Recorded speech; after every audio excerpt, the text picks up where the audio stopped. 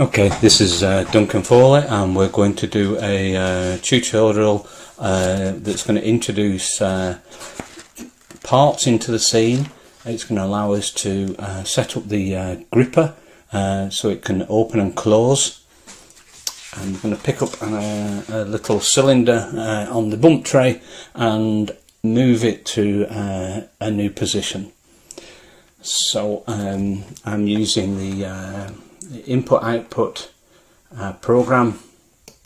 I've put in the loop program we've done previously. It doesn't really matter because we're going to change this anyway. So if we go to the modeling tab and create a cylinder,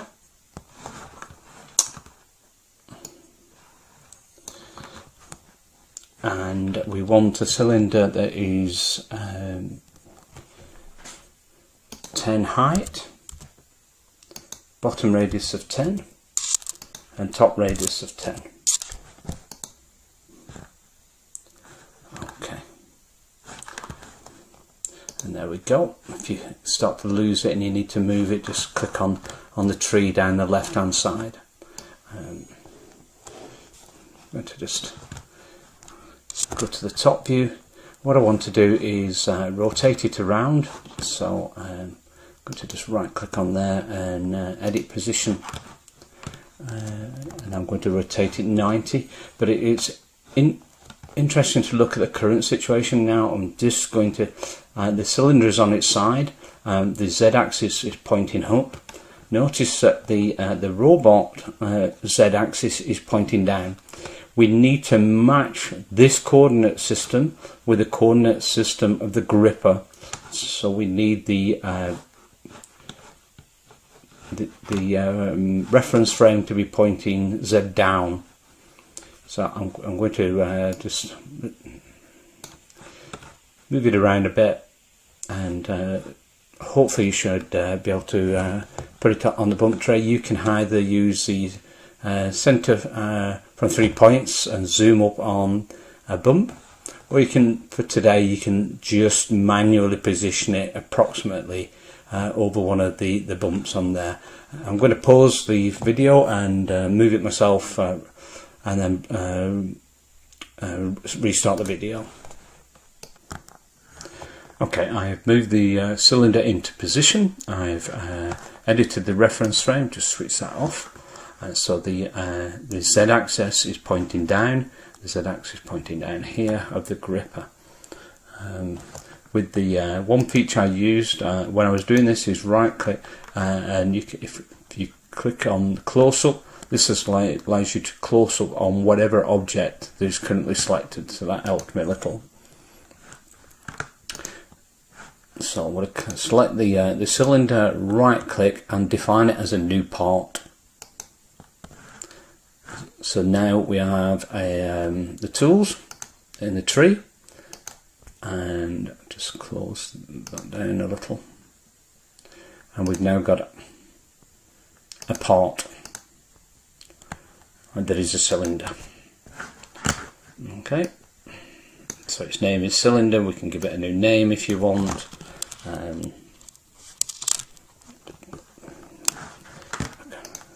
Okay.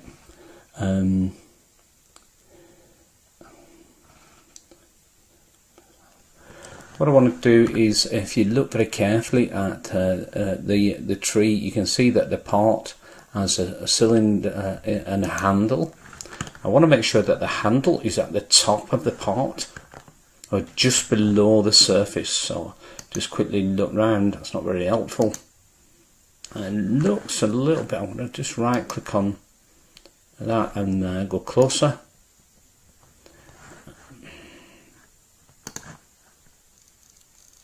See, the handle is slightly above the part, and this is where the handle of the gripper will be aiming for. So it's a little bit high, so I'm going to edit the handle and just drag it down a little bit, just a little bit below the surface. I'll just check that it's definitely in the middle of the cylinder. It is, yeah. Okay. So switch off that. So it's now we've now defined a part, and we've now defined the handle, because the handler from the end of the gripper will go for that. Okay, let's just zoom out. Okay. Now what we need to do is look at the gripper. Just select the gripper. Actually, it might be better selecting it in the tree. Close up. Just rotate a little bit around so I can see what I'm doing. Okay. Now if you click on the gripper, right click, and we want to device configuration, because at the moment it knows it's a gripper, but it doesn't know anything about the settings for this gripper. So it's device configure. Click on the plus button, and we get in this setup to define the gripper. So it is a grasp behaviour, and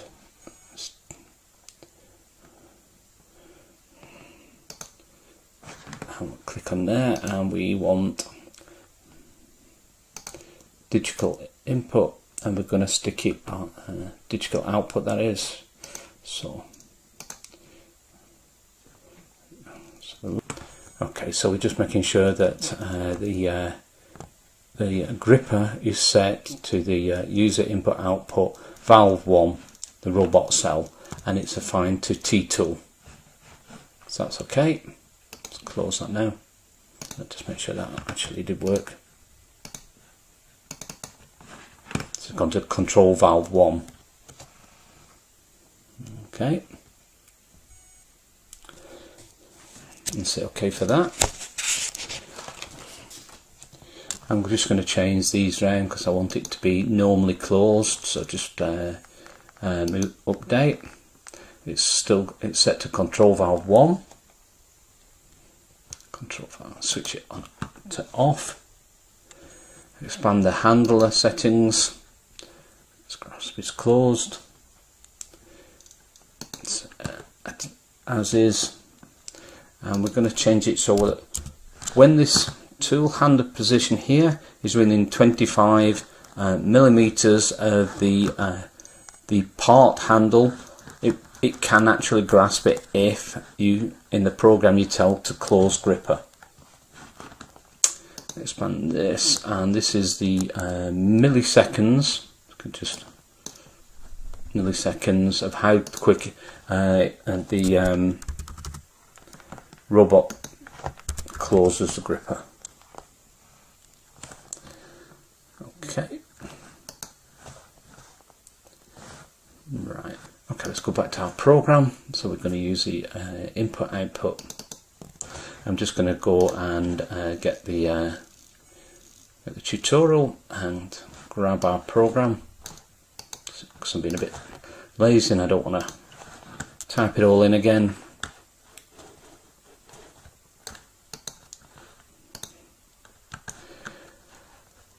Looking at this, I think I've already defined everything, so let's just check. Yep, no errors.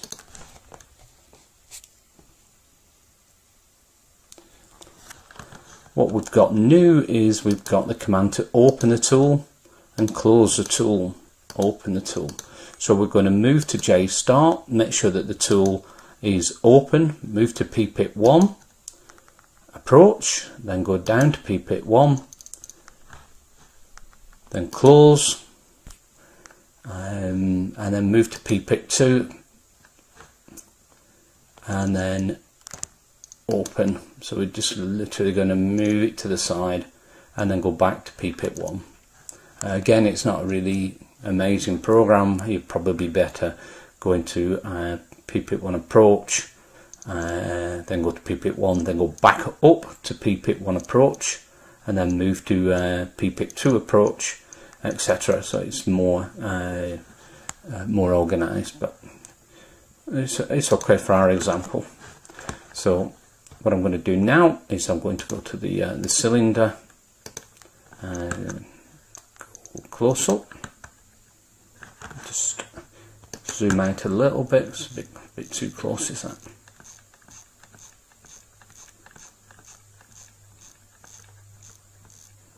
Yeah, that's about right, where I can see both the gripper and the part.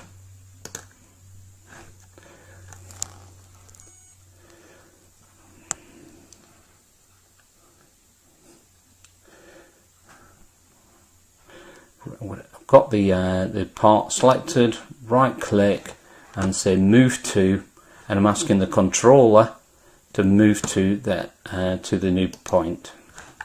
So there it is, it's jumped to that position, and that in the program wants to be pPIC 1. So I'm going to go to the geometry tab, make sure I'm definitely working in the input output. That is the new position for pPIC 1. So if we right click and say here, I'm just going to check that I've defined pPIC 2, so I'm just going to ask it to move to there. Check.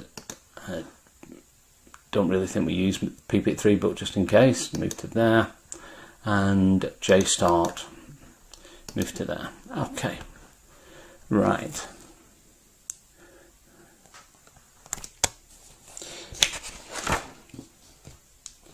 Now what we can do is run our program. Hopefully it will pick the part up and move it to pPIC 2. One issue with this program is if you run the simulator extremely fast and the values for the device, the milliseconds, are too fast, and you haven't given in the program an opportunity for when you close the gripper, it might be a good idea to put a wait and move after that to ensure that it doesn't start moving to pPIC 2. It doesn't start moving to pPIC 2 before it's finished this command. Okay, I'm going to save my work. Go back here. I think this must be the trace. I'll just go to simulation and clear the trace. There we go. Switch off the trace, don't really need it. Okay, I've got my gripper. I've now set up the device. I've changed the order of the open and close. Make sure that it's triggers on open. I've changed the distance to 25mm. So this is when this gripper handler becomes 25mm distance to the part, and we run in the program a close command, it will physically grab that part. I've changed the time it takes to open and close the gripper to 100 milliseconds. Don't forget to save the initial position of your cylinder, so when you run the program it puts it down, you can reset it. So if we go to the program, I'm going to just slow it down a little. Run, say OK, and press. It goes to the start position, goes to pPIC 1, picks up the part, pPIC 2 and drops it unceremoniously. If I do reset, go back to my emulator and run the program again.